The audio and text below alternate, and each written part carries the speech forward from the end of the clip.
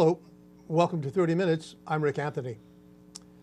At least 4 times a year, usually coinciding with the change of seasons, I invite my friend and sometimes colleague, Dr. Hillard Pouncy, to visit with us to talk about topical subjects, topics that are in the news, usually bad news. Hillard is a social, political research scientist. He's an author, a speaker, former lecturer at the Princeton University's Woodrow Wilson School of Public and International Affairs. That's enough of an introduction. How are you, Hillard? Good to have you with us. It's good to see you. Always a pleasure to spar with you. These 4 times a year, at least on camera. We do it regularly on the off camera. Today's topic is what I and many others are calling unbridled anarchy on many of the nation's university campuses, with students making demands of the administration with an ultimatum. You do what we want or else. And the or else has been pretty traumatic,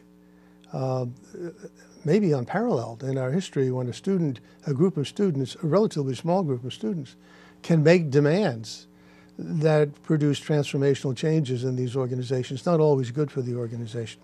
Let's begin with a dust-up at Princeton University, an institution with which you are intimately familiar, and the group of students there who are demanding that anything, any images, anything, any reference to Woodrow Wilson should be stricken from the university's archives, history, and so on, because of allegations that he was a racist. Well, that you can establish facts. I mean, he pretty much was. Okay, let's stipulate that. Based on whatever facts you can present, he was a racist. At least he made racist comments, and there was some behavior that some would call, even taking into account the times in which it was said. Let's make it exciting. Let's not tap dance. Let's go with it. Let's accept that he was a racist. Okay, let's accept it. What's your take on that situation? The steps that the students have taken, the reaction, the response on the part of the administration? So this is why I like to come to the show. It's like I watch news and read papers, and then I come to your show and I find out I don't know what I was reading. You could have just skipped that step. Just come over. Yeah, the militants have taken over our campuses. Yeah. I'm personally going to light my hair on fire. The cold and the Huns are coming. I thought you did. I thought. This is these kids today. You know, this is right out of Bible. The kids today are just awful. Yeah. Not like us. I loved Andy Hardy when life was simple. Right. Why can't they be like we were? Oh, yeah. We used to march on Washington. We didn't think the country was acting right. We said it on. But that was there you go, and you're anticipating my point.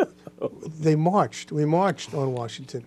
Well, at the campus we didn't break, burn, destroy, well, or make the kinds of demands that are being made today by kids who, for the most part, don't know what they're talking about because they just don't have enough life experience to know what they're talking about. Okay, so this is why I'm here. This is just too good. I mean, the rhetoric alone. I'm happy to provide you with a forum where you can enjoy yourself and enlighten me and the rest of the world. It's so good. Okay, so we'll start with the Princeton case, and then we'll get. Oh, it'll get worse, yeah. Or we'll go into depth and bring light to the subject. Is that don't you feel might be a better thing? Let's go for that. Yes. So so the facts are that. In this past semester,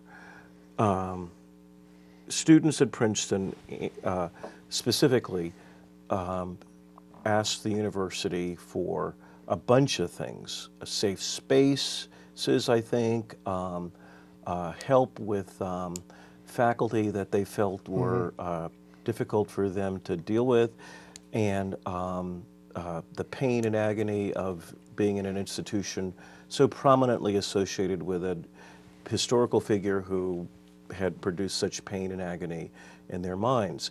And if you're on a campus, there's one way of looking at this that says, it doesn't get any better than this. Because you could teach a history course, right? And you could do what most great, good professors do and explain the complexities of our country's past, some of the brilliant minds who gave us theories of democracy, who owned slaves in a personal way and conducted themselves, and that we now learn that, you know, showed they were human after all. And Wilson is no exception, a very complex person, a progressive, an emblematic person. Yes. And the progressives were fighting corruption, the big oil folks. You would think Occupy Today students would love a guy like that.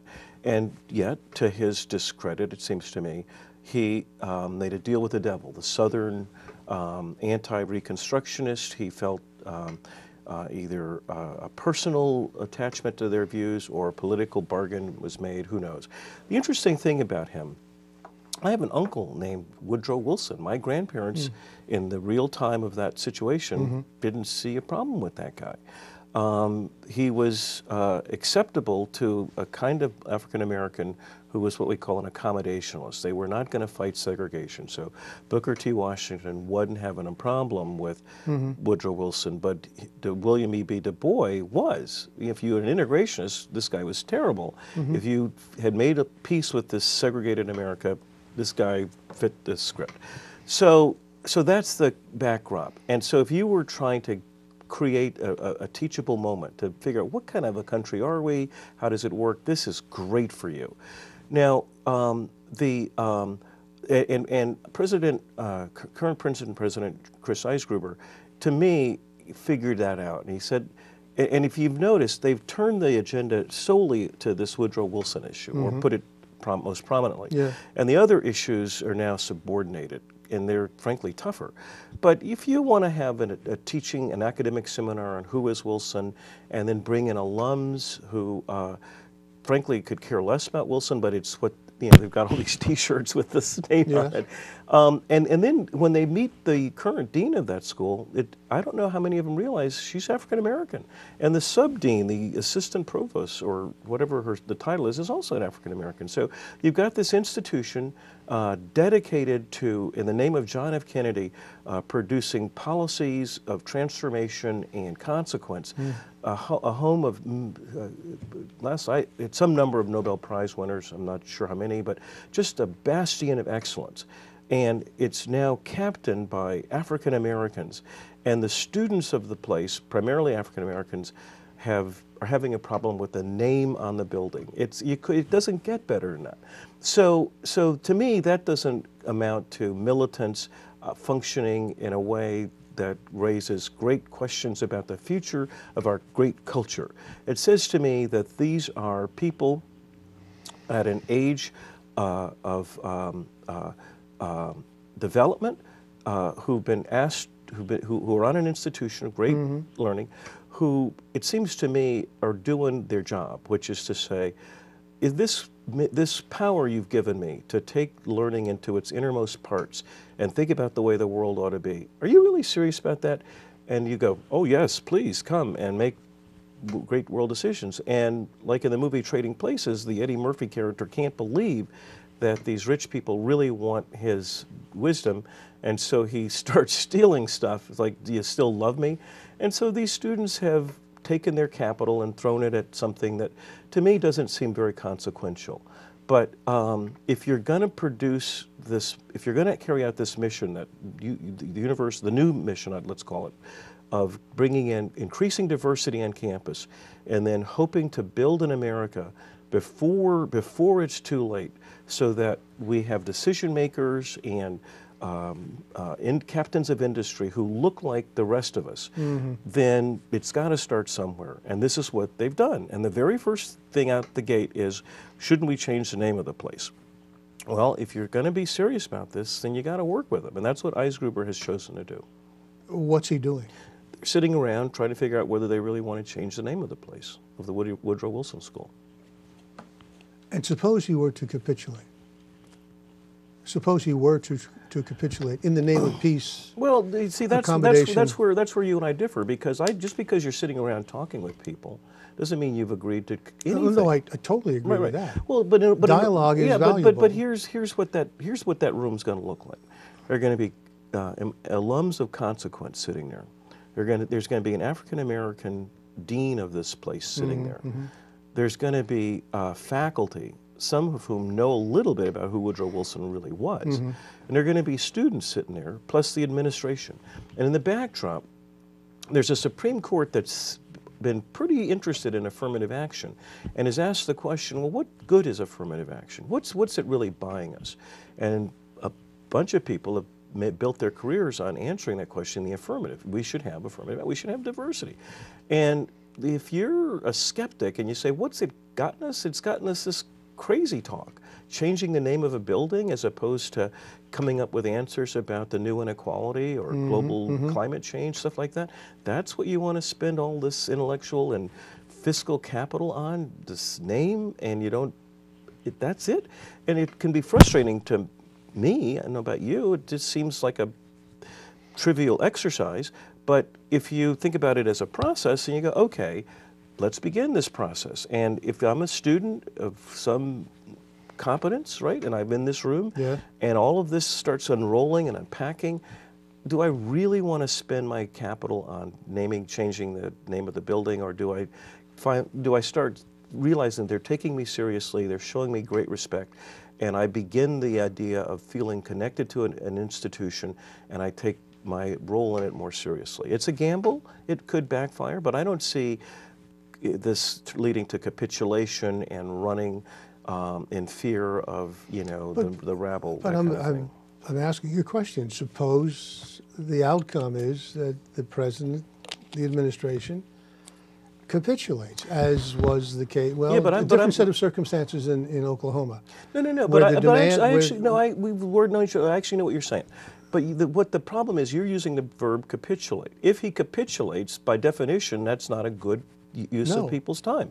But if in a room of people, as I've described it, there's a discussion and a decision, and they have some rationale that that off the face of it wouldn't sound reasonable to me, to change the name of the building, if the alums and the faculty think this is what they ought to do, that's not a capitulation. That's somehow a reasoned discourse.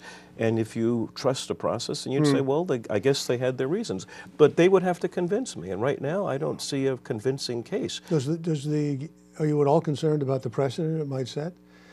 Because the Arabs, there are groups of Arab students on that campus, as there are in many others. But could any constituency then that has a voice make a demand and expect the same process? Let's sit, have dialogue, discuss, the same high level. No, I get it. Sucking up all those resources. Right. And is that fair to the majority of the student body who are there to learn? Yeah. We could talk about that. No. What's the purpose of higher education today? So the way I unpacked this was, I said, the case to be made for diversity on campus had been, you want our visions, our people who command our visions, to develop with relationships of people from all walks of life. Yes. You don't want, sooner or later, given the way our country's working, I think it'll be a majority-minority, middle of the century. You and I may get to see this if we play our cards right. At some point, that means we all will encounter a world of diversity, no matter what your background is. So do you wait till you get on the work site and then you got to deal with everybody's not like me? Or do you wait till you're in college before you deal with it? Or at what point do we, quote unquote, deal with our society in its form, its changing form? And the gamble is, well, it'd be ideal if we did it throughout our life course, but in college we have this unique opportunity to deal with it. And if you do go out of your way to create an increasingly diverse campus, then the consequence of that is what we're now facing, which are people on the campus looking around at each other and, in effect, wasting the opportunity by worrying about trivial things. Yes.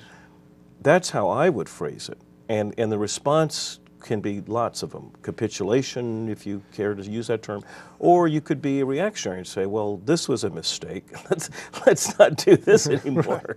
Or you could start looking at it the way I think you and I actually do look at things, as a really good site for policymaking. And I'm sorry I'm a bit long-winded, But one response to it is to say, well, let's use discourse and the tools of the academy to look at the issue. And the issue in this case may not, in our minds, be substantive. It's the name of of a building or a picture on a wall. But if you establish a process that we will use reason, discourse, analysis, collections of opinion to address issues, then today the issue is, should the building have a different name? But tomorrow the issue could be, how much money should we put into a new major at the school or something like that? I understand what you're saying. Right, And in okay. principle, I have to agree with you. My concern is, once you let that genie out, should, on other campuses and other public buildings and so on, erase the name of Lincoln, Roosevelt, Jefferson, Washington, because they had slaves? Because at the time, in those times, the standard of conduct, the mores was, it's okay to have slaves. We look back on it now and say, my God, it's reprehensible. Right. Yeah. Yeah. So no, I get So it. how far do we take Yeah. this? No. Yes. So if To permit young people, as I said, bright as they may be, they still don't have enough life experience to know what they're talking about, leave those college campuses, go into the real world where they can't do that. They can't use that, I want to sit down and talk with you. Maybe what the book says it should be, but that's not the real world. Yeah. No. So it's learning tolerance for difference. It's also learning to pick your fight in a very real world. Actually, you went for, this is not good because we agree. And let's Did push we it. just agree on something? Yeah, I know. But here's the thing. So there are two ways of thinking about it. One is after the day after you've gotten the building name changed, and then what? And one way of looking at it, well, then every student's going to get into this thing. Yep. But at a certain point, right, there's just not enough buildings to keep doing this forever. And it's at a certain point, you've got to look around and go, No, it's not the buildings. It's which no, textbooks. but let me get. I'm tracking on an idea here. Okay. So one way to look at it is, and then what? And then what? Yeah. Which is what every parent does with, in the teen years of, and because you're not going to use. There are certain tools you can use as a parent. You Yes. could throw them out of the hat. But most of us would go, okay, and then what would you do? So that's one tact, okay? But another tact, and that's a good tact, by the way, just saying.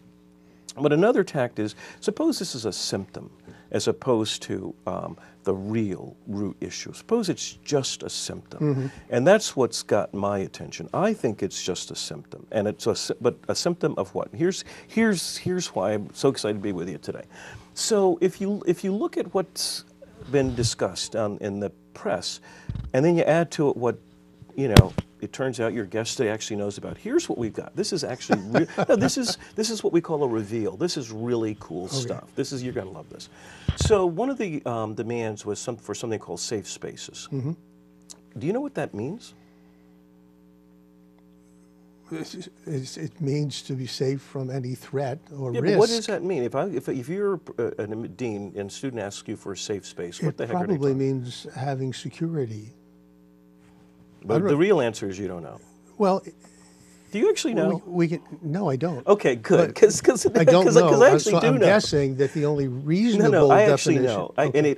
You do? Yes, and it's going to entertain you. So, the earliest that I could find the term safe space in its use was as gay students began to feel that it was important for them to open up, self-identify, and then deal with consequences. And the issues that they felt that they were experiencing were homophobia. Like, I've told everybody I'm gay, and now I'm getting ridiculed or harassed or mistreated in the classroom or outside the classroom. And you and I both can imagine what that might be like. Yes.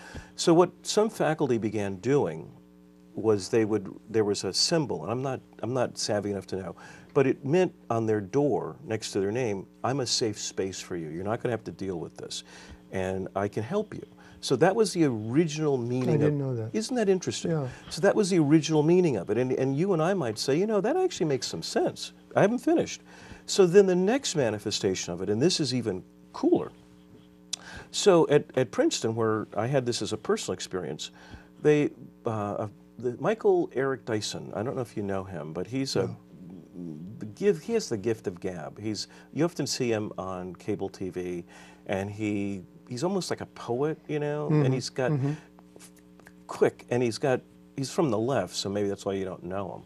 But he's a critical thinker, and he's unpredictable, by the way. In some ways, he might share views with you. They brought him to campus. He was a preacher, but also a thinker. He's a religion major or something, and he'd given some talk condemning Bill Cosby. And this was before Bill had his really big problems. This guy didn't approve of Bill's lecturing, or as he would put it, hectoring young men to act as responsible adults. He thought there was something wrong with that, and so we didn't agree. So over dinner in this room of 30 or 40 students, before he opened it up, I said, you know, I went to a Catholic college, and what I learned is that there are many types of sin or wrongs, and not all sin's the same. And so, do you really want to use the equipment for dealing with a mortal sin for a guy who is, you know, misdirected in his sense of what it takes to be a good adult in our system? And he wasn't having any of it, so that didn't go very well. But then he opened up the room, and it's as if he knew what was needed. And he asked the students, he says, and I think his words were something like, let's talk about it. And the next thing I know, these youngsters who had been put on campus through who knows what kinds of policies, began talking about what they felt they couldn't talk about, which was the murder of a relative, the coming apart of a family, the endless injuries they felt because when you're around true wealth, and you, by the way, I happen to know, have been around true wealth, if you're not wealthy yourself, that's a game changer. Yes. And if I'm from the other side of the fence, dealing with that daily can be, you know, something I hadn't anticipated. So this was a room where youngsters of color felt they could talk about their adjustment issues. You know, I'm feeling trauma because I'm dealing with a death. I'm feeling trauma because this is just a challenge to every fiber of my body, and I just need to feel like I can talk about it. So that was another manifestation of safe space where, you know, for some of us, when we were at college, you might have gone to see the pastor, or if you were lucky, you had a close group of friends. But there was a place you could kind of let your hair down and talk about what does safe space mean to a group of African American undergraduates? Well, that's the problem. It could mean the origin of the idea had some meaning, and you know, and then as you popularize something, it starts meaning anything. So that's what the issue is. That there's a serious issue of helping young people make adjustments, and then there's this as the person at Yale who recently resigned her job was trying to explain. There was another one of these cases was Yale had said, be careful this Halloween not to offend people with your costumes, and a house faculty director, I think is the new term, in the old days they were called headmasters, the wife of the headmaster said, well, you know, guys, do we really want to cede power to the institution to help us figure out things for ourselves, which to me seems like a pretty smart thing. And students said, are you trying to make me cry? And it was painful video, stuff like that. And so that was the idea. Do I want the institution to take responsibility for real manifest problems that people have to deal with, or not? And I actually have a take on that. We have about 5 minutes left. Okay. I want to contrast the situation in Princeton, which can be rationalized, as we have been doing, and contrast that with Oklahoma. Well, I don't want to, because I want to close out on a thought. I actually want to finish a thought. Okay. So the core question is, what do I want the institution to do? I think I've lost control. Yes, you I'm did. the interviewer. Well, set your hair on fire and talk about how these militant students are just. But I'm actually doing what I'm going to protest. Well, and I think that's a good thing for us to get into. But that's how I would like the campuses to respond. So that leads nicely into what I think it should be institutional what are institutional choices for this? I think campuses should control what goes on in the classroom and try to be helpful for what goes on and responsible for what goes on outside the classroom. But I think if we did certain things in the classroom, we would make some progress as we carry out a mission I endorse of helping shape our society by making sure our campuses are diverse and representative and help our students respond to the challenges of a new order. And so there are three things campuses can do. One, did you know that there are only a handful of campuses in this country with 3,000 colleges where students with low income and or students of color get A's in math? No. And do you know why that's important? Proceed.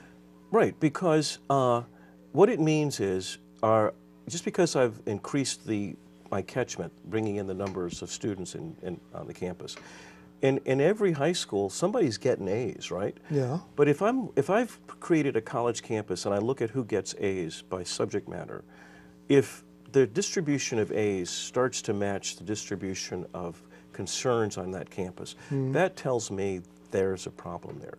So the first thing you can do is you can do what they do at the University of Georgia, and they make sure, not by legislating grades, but by producing academic competence in certain ways that are easily mimicked, replicated, and they look at it every year.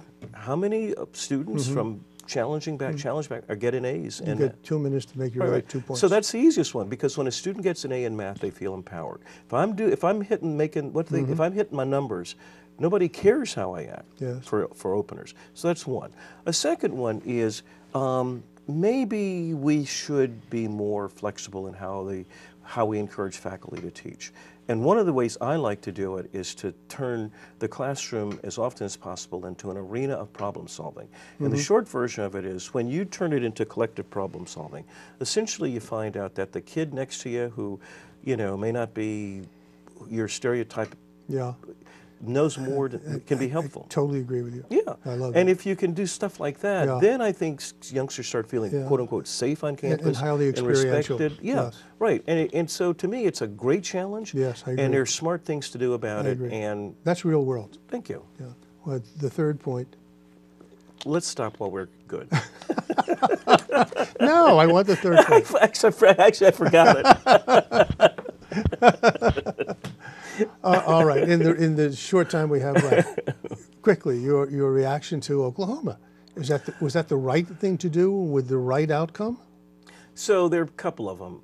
There was another one in Missouri where the football team went on strike. Yes. And so the chancellor and the campus director left. Right.